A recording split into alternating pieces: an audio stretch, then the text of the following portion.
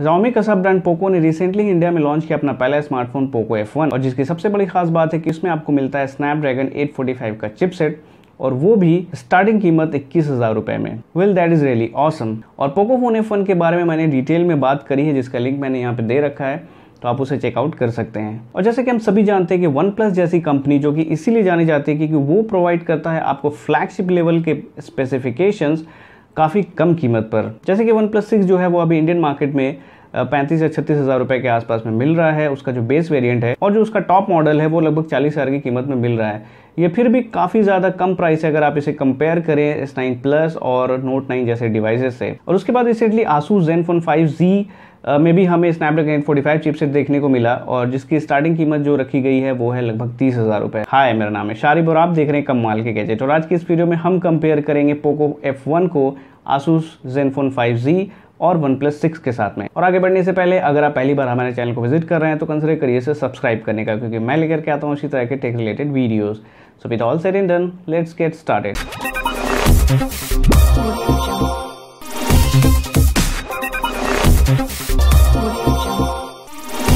तो सबसे पहले बात कर लेते हैं इनके स्पेसिफिकेशंस की। तो यहाँ पर जैसे कि आप देख सकते हैं कि स्पेसिफिकेशंस जो हैं वो लगभग आपको सिमिलर ही देखने को मिलते हैं। Asus Zenfone 5Z की अगर बात की जाए तो ये 3 वेरिएंट में आता है, जैसे कि पोको F1 आपको 3 वेरिएंट में दिखने को मिलता है, 6GB 64GB, 6GB 128GB and 8GB and 256GB वाला मॉडल Asus Zenfone 5Z में भी आपको देखने को मिलता है और पोको F1 में भी देखने को मिलता है। OnePlus 6 जो है वो 2 वेरिएंट में आता है, 6GB एंड 64GB और 8GB एंड 128GB। डिस्प्ले लगभग आपको तीनों में ही 6.2 इंच की फुल HD प्लस स्क्रीन देखने को मिलती है। प्रोसेसर तीनों में स्नैपड्रैगन 845 देखने को मिलता है। GPU भी Adreno 630 की है। बैटरी कैपेसिटी Zenfone 5Z में आपको मिलती है 3300 mAh की।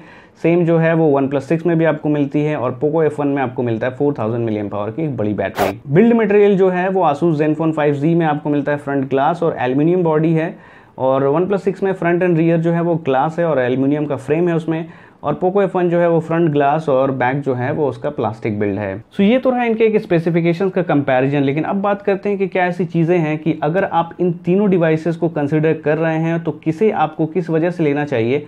अब बात करते हैं उसकी। तो सबसे पहले बात करते हैं Asus Zenfone 5Z की। यहाँ पर कौन से ऐसे रीज़न है जिसकी वजह से आप इसे कंसिडर कर सकते हैं। तो सबसे पहली चीज़ यहाँ पर जो है वो है इसकी स्क्रीन क्वालिटी। यहाँ पर आपको मिलती है एक IPS LCD पैनल और ये स्क्रीन जो है वाकई में बहुत ही कमाल देखने में लगती है।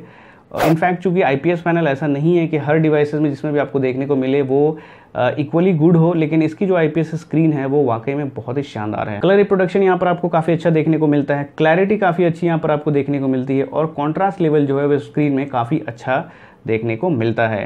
कैमरा की अगर बात करें तो यहाँ पर कैमरा जो है उसका रियर का वो काफ़ी अच्छा है, अच्छे लाइटिंग कंडीशन में ये काफ़ी बेहतरीन पिक्चर्स लेता है। और इसके अलावा जो सेकेंडरी कैमरा यहाँ पर है रियर में 8 मेगापिक्सल वाला, ये है एक वाइड एंगल कैमरा, और ये वाइड एंगल वाला कैमरा जो है वो टाइम टू टाइम काफ़ी हैंडी होता है। इसके अलावा 4K रिकॉर्डिंग की यहाँ पर कोई लिमिट नहीं दी गई है, which is really nice. Low light में यहाँ पर आपको काफ़ी ब्राइट इमेजेस देखने को मिलते हैं। इसके अलावा यहाँ पर आपको फ्रंट फायरिंग ड्यूअल स्पीकर देखने को मिलता है और ये काफ़ी लाउड है। ऑडियो आउटपुट जो है वो हेडफोन के थ्रू काफ़ी अच्छी है। इसके अलावा 3300 mAh की बैटरी यहाँ पर दी गई है। हालांकि सुनने में बहुत ज़्यादा नहीं लगता, लेकिन बैटरी लाइफ जो है वो यहाँ पर काफ़ी अच्छी आपको देखने को मिलती है और लगभग एक फुल वर्किंग डे से ज़्यादा आपको जो है वो ये बैटरी जो है वो साथ देती है। इसके अलावा यहाँ पर हाइब्रिड सिम स्लॉट आपको देखने को मिलता है, मतलब कि यहाँ पर आपको जो है वो एक्सपेंडेबिलिटी का भी ऑप्शन देखने को मिलता है, विच इज़ रियली नाइस। अब बात करते हैं क्या चीज़ें जो है वो Zenfone 5Z को बनाती हैं डील ब्रेकर।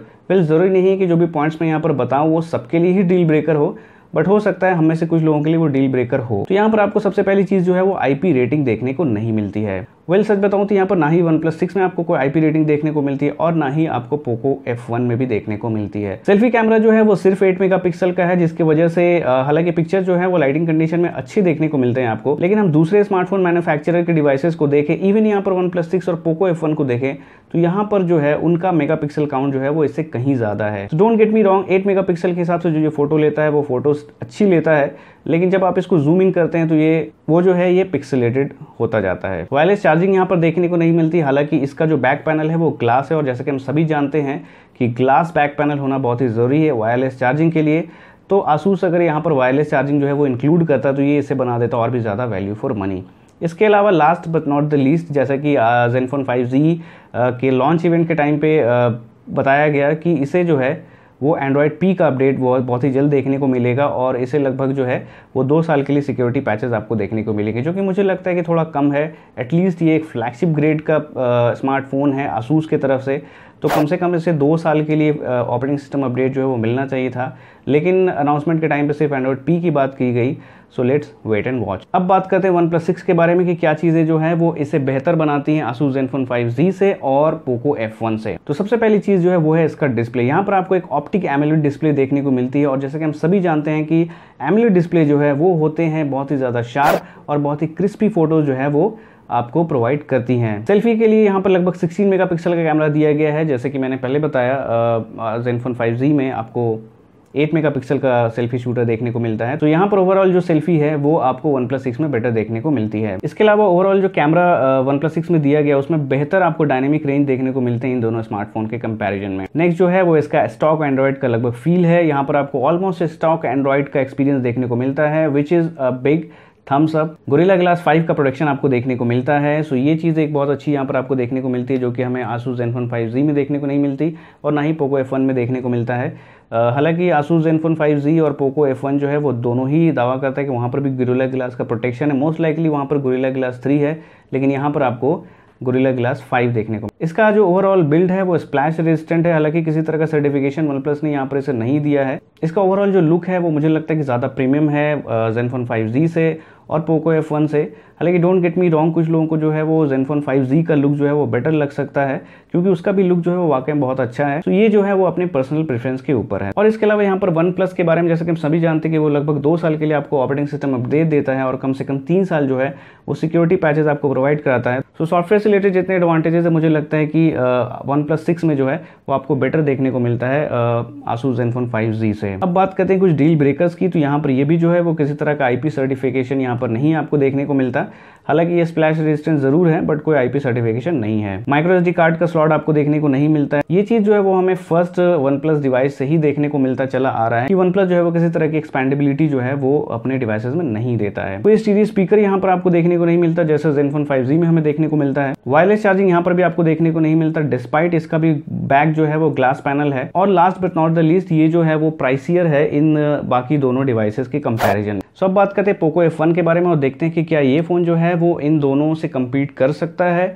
और इसको लास्ट में रखने का मेरा रीज़न भी यही है कि आप जो है वो एक बेहतर कंपैरिजन जो है वो देख पाएं। सो सबसे पहली चीज़ जो है वो है इसकी प्राइसिंग। 21,000 रुपये में आपको स्नैपड्रैगन 845 देखने को मिलता है। मुझे लगता है कि यही कह देना काफ़ी है इस फोन को खरीदने के लिए। वेल मूविंग ऑन, बात करते हैं कुछ दूसरे फीचर्स के बारे में। रियर और फ्रंट कैमरा दोनों जो हैं वो प्राइस के अकॉर्डिंग बहुत ही अच्छे पिक्चर्स लेते हैं। इवन पोर्ट्रेट शॉट भी जो हैं वो आपको यहाँ पर काफ़ी अच्छे देखने को मिलते हैं। वेल एक चीज़ जो है वो मैं बता देता हूँ यहाँ पे कि चूंकि तीनों में ही आपको स्नैपड्रैगन 845 देखने को मिलता है, तो यहाँ पर तीनों के ही कैमरा में आपको आर्टिफिशियल इंटेलिजेंस का फीचर देखने को मिलता है, जो कि धीरे धीरे करके आपके पिक्चर क्वालिटी को और बेहतर बनाता है। और आप जिस किसी भी लोकेशन पे जाते हैं और जिस किसी भी सीन का जो है वो आप पिक्चर क्लिक करते हैं, ये जो कैमराज हैं वो ऑटोमेटिकली एडजस्ट करते हैं अपने आप को। पोर्ट्रेट शॉट जो है वो फ्रंट कैमरा से भी और रियर कैमरा से दोनों से ही आपको बड़े अच्छे देखने को मिलते हैं। लिक्विड कूलिंग यहाँ पर हमें देखने को मिलती है, विच इज रियली ऑसम, क्योंकि ये जो फीचर्स हैं वो आपको लगभग फ्लैगशिप लेवल स्मार्टफोन में देखने को मिलता है, जैसे कि गैलेक्सी नोट 9, जिसके बारे में मैंने अपने गैलेक्सी नोट 9 वाले वीडियो में बताया है। तो अगर आपने उसे नहीं देखा तो यहाँ पर लिंक दिया गया है, आप उसे देख सकते हैं। Quick charge 3.0 out of the box यहाँ पर आपको देखने को मिलता है। हालांकि Asus Zenfone 5Z में भी आपको क्विक चार्ज 3.0 देखने को मिलता है आउट ऑफ द बॉक्स, और OnePlus 6 में तो हम सभी जानते हैं कि वहाँ पर एक डैश चार्जर आपको देखने को मिलता है, जो कि बहुत ही फास्ट है। सो क्विक चार्ज 3.0 के बारे में मैंने Poco F1 में ही इसीलिए बताया आपको, और इसका सबसे बड़ा रीज़न है वो है इसकी प्राइसिंग। वो दोनों जो डिवाइसेस हैं Asus Zenfone 5Z और OnePlus 6, वो ऑलमोस्ट आपको 30,000 प्लस में आपको देखने को मिलते हैं। सो वहाँ पर वो दे रहे हैं तो एक अच्छी बात है, अगर नहीं देते तो फिर मैं उसको पॉइंट आउट करता, लेकिन इस प्राइस पॉइंट पे आपको क्विक चार्ज 3.0 देखने को मिलता है, which is really awesome. To put things into perspective, आप गैलेक्सी नोट 9 के बारे में आप देख सकते हैं, वहाँ पर जो है आउट ऑफ द बॉक्स आपको क्विक चार्ज 2.0 ही देखने को मिलता है। सो ये एक बड़ी बात है, इस प्राइस पॉइंट पे आपको क्विक चार्ज 3.0 देखने को मिल रहा है। तीनों स्मार्टफोन के मुकाबले में यहाँ पर आपको लार्जेस्ट बैटरी देखने को मिलती है, जो कि 4000 मिलियन पावर की। ड्यूल पिक्सल ऑटो फोकस का फीचर आपको यहाँ पर देखने को मिलता है, जो कि बहुत ही फास्ट ऑटो फोकस करता है आपके किसी ऑब्जेक्ट में। अगर दूर या पास के ऑब्जेक्ट में आप फोकस कर रहे हैं तो अक्सर हर फोन जो है वो थोड़ा सा एडजस्ट होने में टाइम लगता है, लेकिन ड्यूल पिक्सल टेक्नोलॉजी जो है वो काफी फास्ट ऑटो फोकस जो है वो करती है। इसके अलावा यहाँ पर जेस्चर कंट्रोल आपको आईफोन 10 की तरह बिल्कुल देखने को मिलता है। माइक्रो एसडी कार्ड का स्लॉट यहाँ पर आपको देखने को मिलता है और इसके अलावा यहाँ पर भी आपको जो है वो ड्यूअल फ्रंट फायरिंग स्पीकर देखने को मिलता है, विच इज रियली ऑसम। सो बात करते हैं कि कौन सी ऐसी चीजें हैं जो इसे डील ब्रेकर बनाती है। तो सबसे पहली चीज जो है वो यहाँ पर किसी तरह का कोई आईपी रेटिंग आपको देखने को नहीं मिलता है, आईआर ब्लास्टर देखने को नहीं मिलता है। अगर हम बात करें कि Xiaomi के प्रीवियस डिवाइसेस में, तो Xiaomi के लगभग हर डिवाइसेस में आपको आईआर ब्लास्टर देखने को मिलता है और यहाँ पर सरप्राइजिंगली आपको आईआर ब्लास्टर जो है वो देखने को नहीं मिलता है। प्लास्टिक बिल्ड इसकी दी गई है, हालांकि ये देखने में ओके लगता है लेकिन बहुत ज़्यादा ये स्टर्डी या फिर बहुत ज़्यादा प्रीमियम देखने में नहीं लगता है इन दोनों स्मार्टफोन के कंपैरिजन में। 4K वीडियो जो है वो बहुत अच्छा नहीं है, I mean it's okay but not that great. और इसके अलावा यहाँ पर जो IPS पैनल आपको देखने को मिलता है वो थोड़ा सा डल है, I mean it's okay but ये भी जो है वो बहुत ज़्यादा ग्रेट नहीं है, just like 4K video recording की तरह। Well that's about it. मुझे नहीं लगता कि इसके अलावा और कोई ऐसे फीचर्स या फिर ऐसे रीजंस हैं जिसकी वजह से जो है वो पोको F1 एक डील ब्रेकर हो सकता है। और इनफैक्ट ये फीचर जो मैंने बताए हैं ये भी बहुत ज़्यादा डील ब्रेकर नहीं है, इट्स ओके क्योंकि कहीं ना कहीं कुछ ना कुछ कॉम्प्रोमाइज़ जो है वो आपको देखने को मिलेगा। 20,000 21,000 रुपये में आपको इतने सारे फीचर्स आपको देखने को मिल रहे हैं। सो मुझे लगता है कि all in all Poco F1 जो है वो है एक बेहतरीन डील। सो अगर इसके लिए रिकमेंडेशन मांगी जाए तो ये एक बड़ा थम्स अप होगा और इस प्राइस पॉइंट पे इसके परफॉर्मेंस को बीट करना बहुत ही मुश्किल है। ओवरऑल गेमिंग परफॉर्मेंस वगैरह भी यहाँ पर आपको बटरी स्मूथ देखने को मिलेगी और जो कैमरा का भी परफॉर्मेंस है वो सरप्राइजिंगली काफ़ी अच्छा है कंसिडरिंग इसका price point. Okay, so that's about it. I hope कि आपको वीडियो पसंद आया। अगर पसंद आया तो आप इसे लाइक करिए, शेयर करिए अपने दोस्तों के साथ में, सब्सक्राइब करिए हमारे यूट्यूब चैनल को और हम मिलते हैं हमारी अगली वीडियो में। Until then stay safe and thanks for watching.